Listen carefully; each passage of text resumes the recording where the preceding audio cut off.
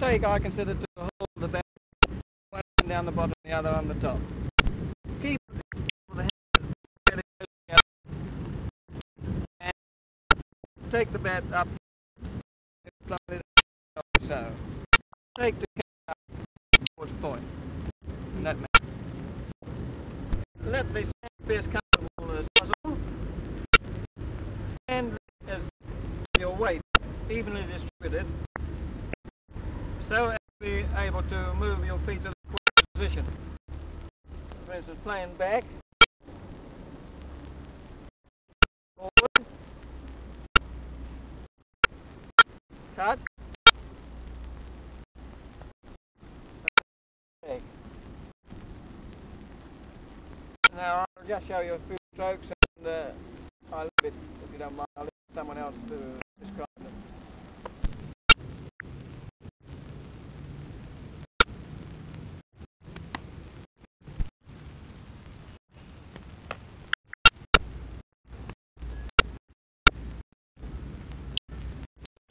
Jack plays back, defensively.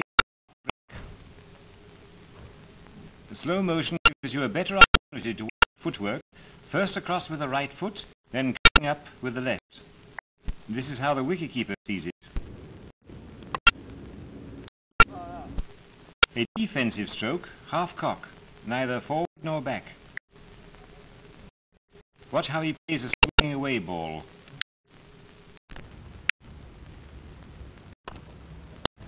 Forcing a ball straight and past cover.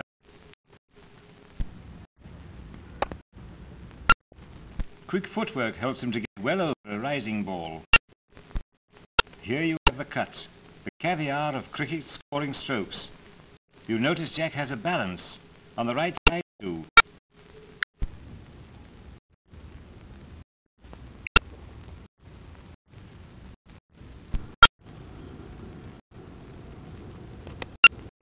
Ah, bold. Never mind, there's always a second